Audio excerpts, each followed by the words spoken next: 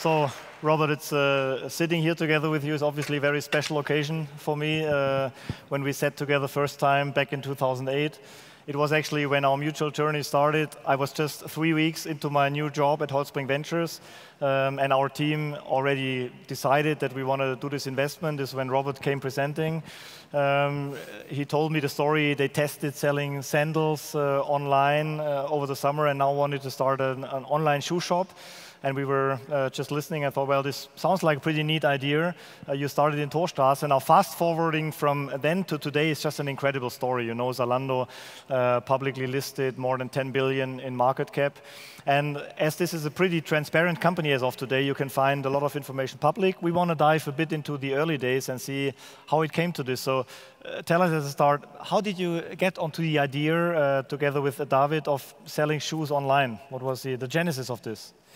Yeah, so actually before we actually met, we had like this social network company in Latin America, which we built up for 5 months and built down for 5 months. Yeah, so it was like a huge failure, and then we got stranded. Like first of all in Santiago de Chile, and later on in Madrid.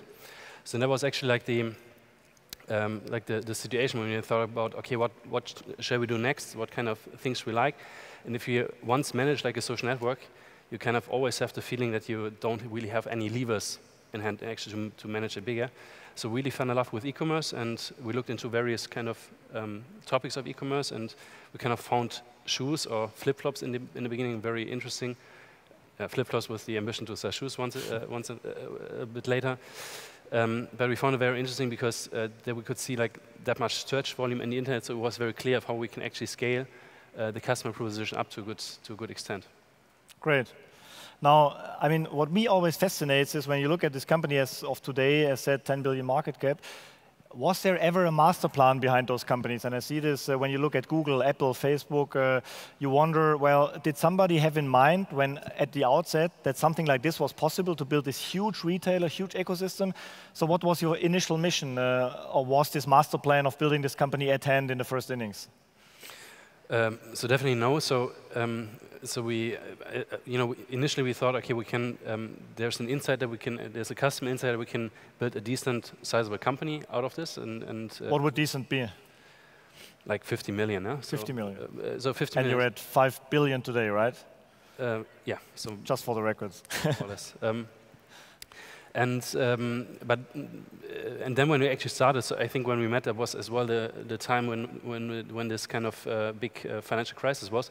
So we kind of had to downscale from 50 to 20 million. So that was like our initial idea that we can actually build like a profitable business with 20 million. And then we always had like this plan. We kind of thought, okay, it can as well go bigger, but first of all, let's really do the first steps there. So when you hit the first step, I think you took on board the first investment of Tengelmann, the substantial investment after Rocket and Holtzbrinck invested, and then you stepped onto the gas pedal. So, and actually, when Tengelmann came on board, we thought those guys are crazy. They invested 20 million at a valuation of around 200 million. We thought that's insane, and probably it was the very best investment that Christian Winter of Tengelmann ever did. So chapeau to him. But so, what did you do then as the next milestone with this accelerated? Yes. Yeah. So when we met with Tengelmann, I think it was about 1.5 years after we started. So and we had like a big clarity in terms of the facts and the numbers that we can actually scale. Although like in 2009 we did like only 6 million revenues, we approached Tengelmann and said, well, next year we're going to do 150 million revenues, and these are all the levers that we have in hand. Yeah. So we kind of knew that we can scale up the search volume. We knew that by just scaling up the inventory we can increase as well the reach. We had the first kind of the first insight into TV marketing, and we knew how this can potentially kick off. And then luckily Tengelmann believed into us, and then we just scaled it from, I think in the end, from 6 million to 155 million in the next year. 6 to 155 with retailing in 1 year. No, yeah, this is incredible. And the plan was 150, so we kind of overachieved on our plan. So this was the time when you made DHL a celebrity by this postman delivering the parcels, right? Yeah, actually by coincidence, we never planned. This was coincidence, yeah, again. It was coincidence. Fascinating. So tell us about the next step. So you had, then basically it was clear you could build a pretty dominant market leader here in Germany. And then the next milestone was probably, as I understand your logic, you had your base plan, but then you discussed with Kinnevik around a major financing round. Once this came in, what was the next milestone? Yeah, so I think it was like about one year later after Tengelmann, so in this 2010 like crazy scaling year. So we had the first test of launching a different country, which was Netherlands, and we had already tried to expand a little bit beyond shoes. And it was like our mentality: we have now this plan B or this plan A that we're working on, and we will now try to raise capital on a plan B, which is like just a big ambition. Yeah? And then we said, actually, what we have learned there in Netherlands, we can as well transfer to Europe. So let's launch like basically in 50 markets in Europe, and we can actually insource as well the logistics in terms of as well building up a better kind of experience for the consumers. So and that's and then even build up private labels. So and with this plan, we then went to Kinnevik, and they invested and believed into us and invested there. And then we went, I think, from this year of the 150 million, then next year to 500 million revenues, yeah? And from 500 people to 200,000 people in 1 year. It was another tough year. Yeah, amazing. Obviously, we have to cut the story short, and many new investors came on board. You did the same again with your next iteration. So, reflecting on this journey, I think one key question that always occupies us and entrepreneurs is, how much of a master plan and a big vision do you need from day one, and how much do you go step by step?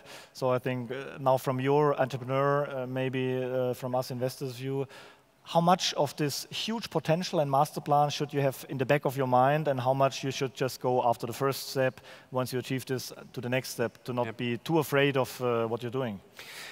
Yeah, I would say, I think before you actually start, I think you actually need kind of the idea that this can be something big, yeah, because otherwise, I think you won't find investors, you won't find people that actually want to join you as a company. Yeah? So nobody really loves to work for a company that actually doesn't really have any impact. Yeah. Yeah. But I think like what for us was always the secret sauce, that we were always very passionate about the execution, and we're always passionate about the next 12 months. Yeah. So having like the big idea in mind, but really your daily passion needs to be like for the next 12 months. And if you as a founder, as like where everybody looks to, if you're really passionate about execution, then as well the other people follow, because there's like this idea of the great idea behind it.